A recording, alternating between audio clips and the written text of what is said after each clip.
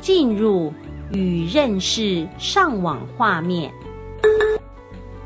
在 iPad 中使用 Safari 这套浏览器上网，由于上网是经常使用的功能，所以被放在常用4颗按钮的最左边。你可以记一下这个图示，是一个指南针图样，点按它。不管出现一片空白，或有内容的画面，步骤都是一样的。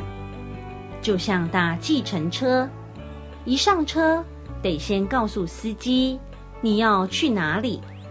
上网的第一步也是要找到可以打字的地方，把你要去的位置告诉浏览器。然而，不管是哪一种画面，往画面上方看，会看到像表格一样的空格，这里就是可以让你填写你要去哪里的空格。接着，让我们更进一步认识 Safari 浏览器的画面。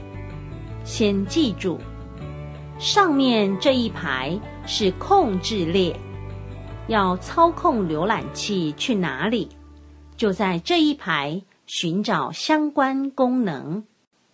下方则是网页画面，从这个位置可以看出目前到达的网页是哪里。现在你知道该如何上网了吗？如果还是不太懂，请按下重播钮，跟着我们再学习一次。